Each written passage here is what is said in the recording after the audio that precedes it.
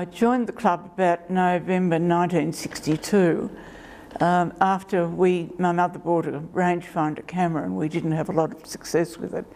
I met a friend through work, Helen Wiltshire, and she invited me to join the Ringwood Amateur Photography Club then.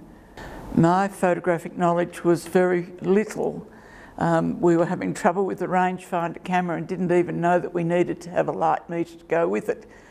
And once we found that we needed a light meter and we were able to then start to achieve some reasonable images. Actually the club at that stage had a membership limit of 50 members, and most of them I'd say were business people or still working. There may have been an odd person that was retired, but most of them were, I think, were still working. They probably would have all been, well, we had quite young people. I mean, I think that I was only 24 or 25. So we had quite a lot of younger people. Helen would have been the same.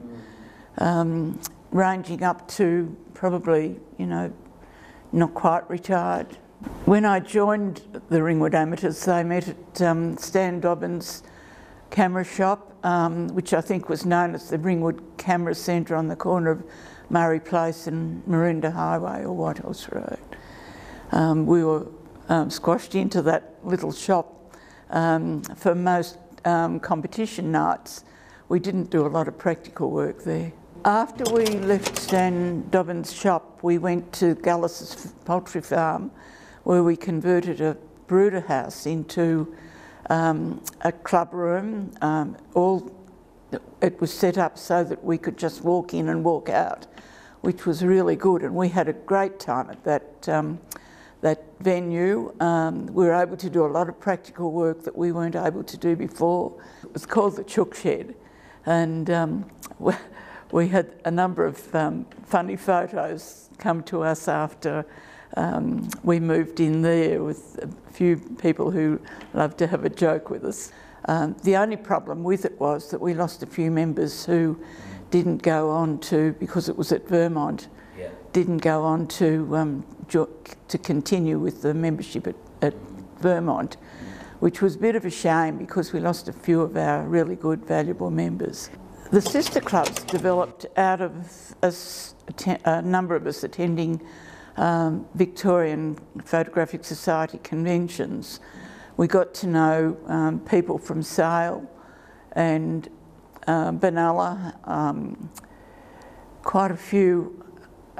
Warrigal was another club, quite a few other clubs in Victoria, and it was through the APS conventions and a few of us attending APS that APS suggested that there are a lot of country clubs who could do with a sister club relationship, and that's when we took on the Dalby Photographic Society, which we worked with for many years. The overseas club we had a relationship with was when one of our members, who was a British citizen, came to work in Australia.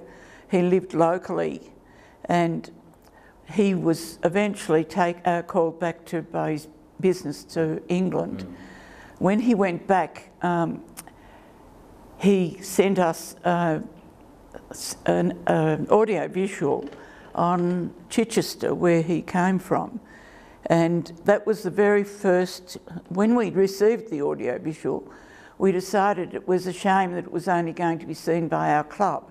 So we started inter-club competitions by inviting 6 other clubs to join us and view the Chichester audio visual. Some of my memories from the 1960s and 70s were probably around weekends away with the camera club members, the VAPS conventions when we were meeting other people, seeing a lot of other people's work, making friends right around the state, and eventually visiting some of those clubs like Kerrang, where we had the interclub relationship, Sale, where we had the interclub relationship. Echuca was another one where we had various weekends away with them, and they came down to visit our club, and we had a great deal of fun showing people around our area and then going into areas for weekends and learning a bit more about some of the country areas that the clubs came from. Some of the members from those earlier decades were Stan Matheson, who was a wonderful photographer. He was one of the very first people to receive a first place in the Melbourne International, which got a lot of our club members interested in entering nationals and internationals. And Bob Wally, who was very keen on practical work and using our cameras in particular.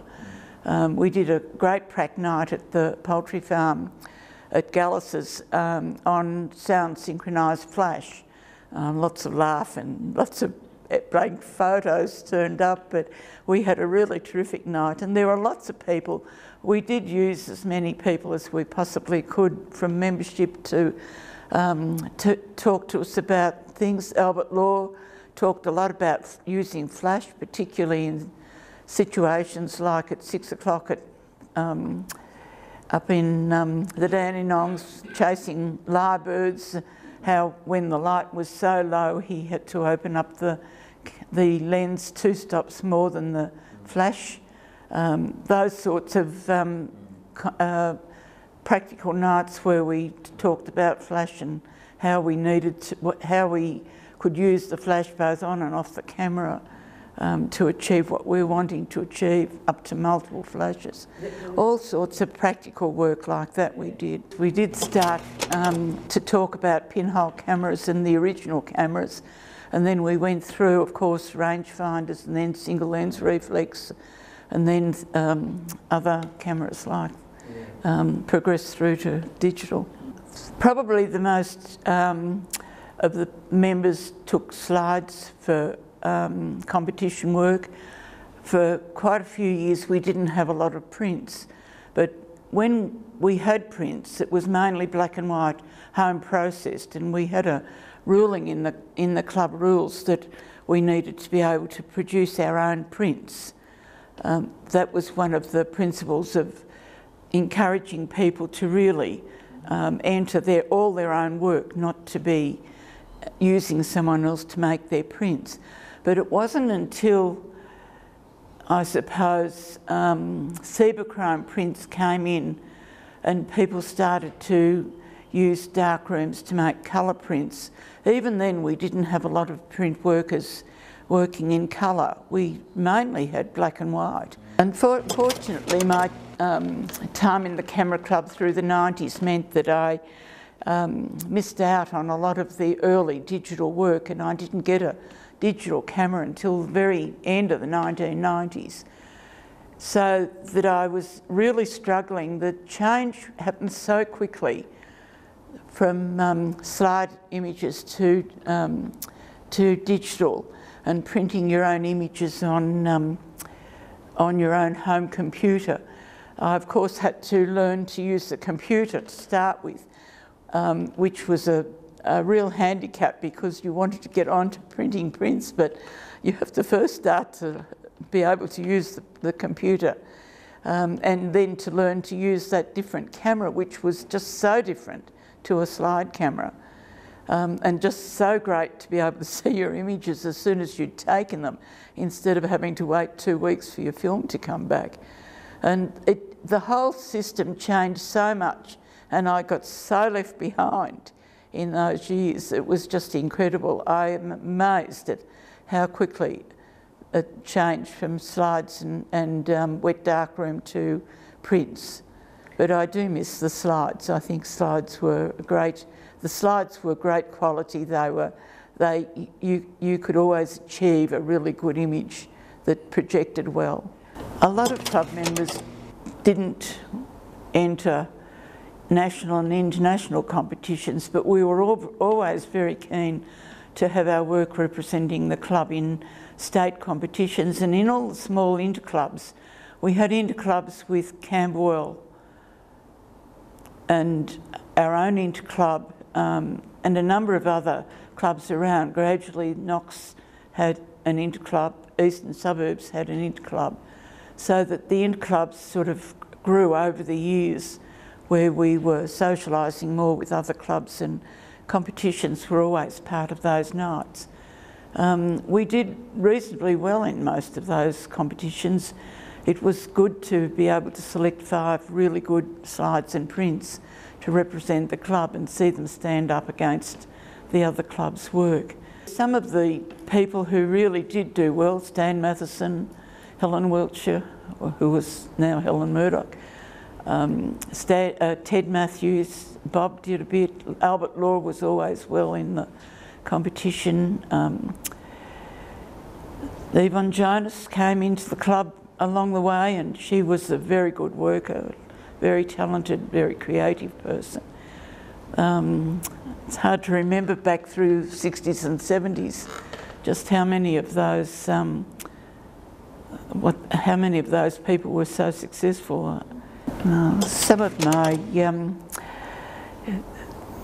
achievements have been through working through my competition entries, making them work for me outside in national and international competitions, and gradually through that I managed to achieve enough exhibition acceptances and placings to achieve, first of all, my LAPS with, which is the licentiate, the very beginning, the first award that you can receive for achievement with APS.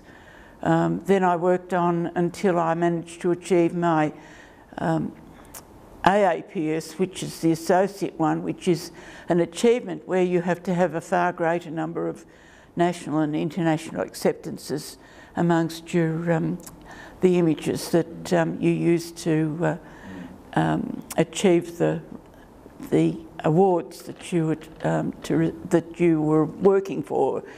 I think probably I fairly regularly had slides representing the club.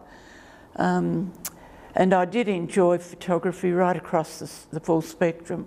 Although we were very keen to photograph native orchids, I was keen on landscape, particularly landscapes with natural trees and natural things rather than, and being very particular about not taking cypress pines and things that were not truly native. We became very interested in native natural history, but we had practical sessions, and we had outings to the city. Night photography was a very popular outing each year, but very generally I was interested in photography. And of course the competition subjects, where we had set subjects, they were always encouraging you to try something new, try something different, do close-up or against the light, or all the common subjects that we have now, a bit of experimental,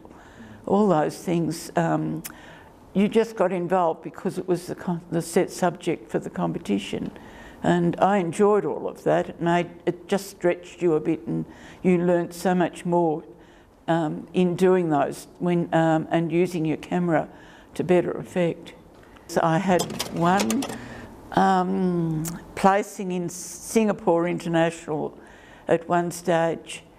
I tried for several years, and their catalogue was a wonderful catalogue because everyone's accepted images and placings were actually printed in this wonderful catalogue. It was worth entering just to get the catalogue.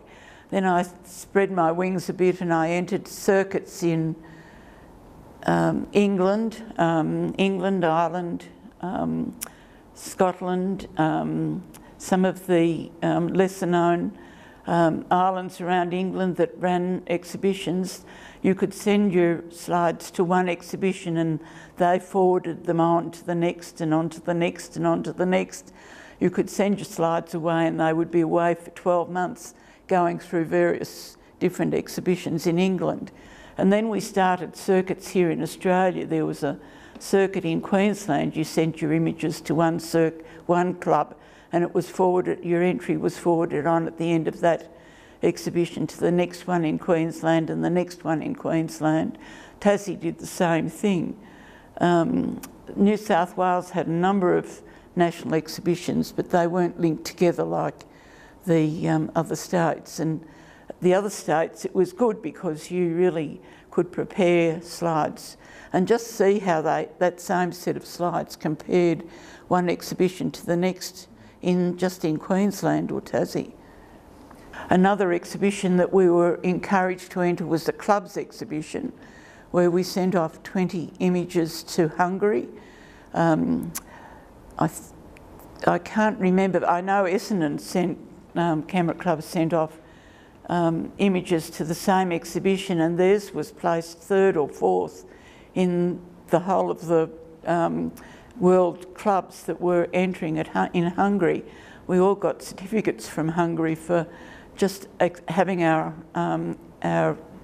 entry at Essendon accepted as in second place. But I don't know that Ringwood ever managed a placing, but we certainly tried.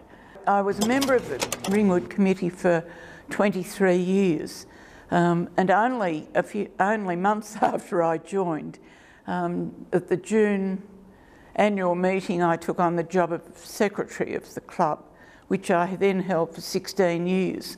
In the end, we split it because it was difficult to find someone to take over the work that I'd been doing, because I also managed all of the interclubs. And we changed it so that the secretary did the minutes and there was a person to do the letters and correspondence with judges and lecturers and all the thank you notes and the other correspondence type secretarial work. So I did that for 16 years, I think. Then I did 2 years as vice president, 2 as president and 2 as past president, which is the normal term that we had. We had a limit on the number of years that anyone was to be president to, so that no one had the job for too long. There was always someone following on. Then I had a period off when Mum was sick and I didn't get to the club very often, just enough really to keep my membership alive. But I was at that stage life member, and I came back after she died. So I worked full time the whole time I was a member at Ringwood until 1990, when I had to leave work to look after Mum. Mainly, it was club meetings. We did have a system of phone messages if a club meeting had to be cancelled. We had a roster and one person would ring another person who would also ring another person, and so we had a chain reaction for people to get in touch, because we had no mobile phones and no way of communicating. The social side of the club was mainly club meetings. We always had supper at the end, time to chat. We had outings that we went to. We always had a great time doing night photography around Melbourne, and landscapes, and just visiting, travelling around the country doing various things. We'd have weekends away. We had a great time around the Shrine of Remembrance. We always made sure the guards knew who we were, what we were doing. We used them. They were happy for us to photograph them, not up close, but to include them in our images, and they allowed us to, they always told us what we could and couldn't do, but allowed us to do a lot of things that we probably would never have had a chance to do had we just been visiting personally. But they were very accommodating for the club. I had this period off during the 1990s, so that I can't speak for the 1990s. But we did continue into clubs. I think Dolby was dropped off during the 80s, mainly when I stopped. I was a bit more irregular through the 80s, just prior to when Mum got sick with the heart condition, and through the 90s when I didn't get to club very often at all. They still continued outings like night photography. I don't remember, I wasn't involved in weekends away at that stage, and I can't speak for the 90s, but there's been a few since the 90s into the 2000s. I've always been interested in native orchids. My mother was instrumental in encouraging us to go down to the bush paddock to find orchids from when we were very small. And through the middle of the 1970s, I joined the Australasian Native Orchid Society, and I became far more interested, particularly when we could use macro lenses, and I was able to achieve a one-to-one macro lens, which really helped to get a really nice shot of some of the very small orchids that we have. This one was taken on slide film with a Pentax. It would have been Spotmatic. I had two Pentax Spotmatics, a very first one that I bought in Hong Kong in '64, and a later one that I bought with bayonet mount. So this was taken on a one-to-one macro lens on the Pentax that was a bayonet mount. It was still a Spotmatic. And it was taken at Stawell, on the Stawell racecourse actually, with a group from the Australasian Native Orchid Society.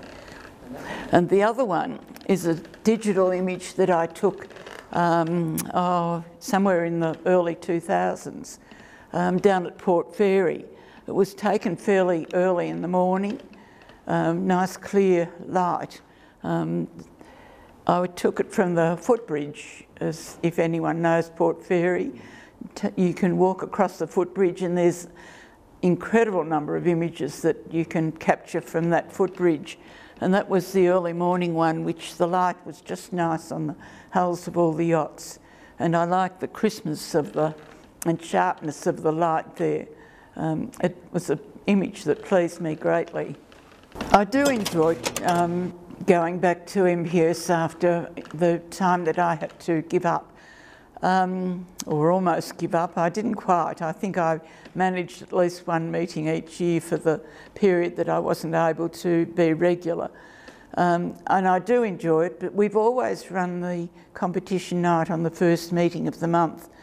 And I've always enjoyed the judges' comments on the work that was presented by members.